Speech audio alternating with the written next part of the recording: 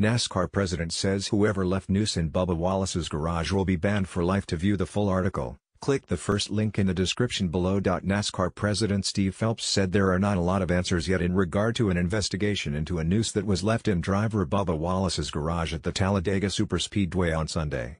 Wallace is the only African-American driver in the NASCAR Cup Series and has become the focal point of the sport's response to the Black Lives Matter movement and has helped lead an effort to have displays of the Confederate flag banned from its events. On a conference call with media on Monday ahead of the Geico 500, which was postponed a day due to weather, Phelps wouldn't share many details of the ongoing investigation, including what video evidence of the scene might exist, but laid out a timeline of what happened around the discovery. He said a crew member found the noose and notified NASCAR officials who got internal security involved.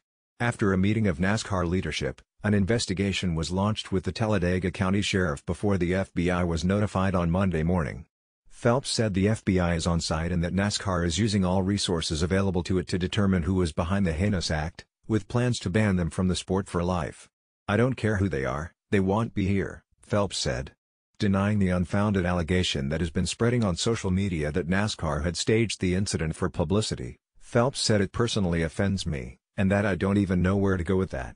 The garage area was in an area only accessible to essential personnel and Phelps said security was significant, but that he couldn't speculate about the possibility that it had been breached.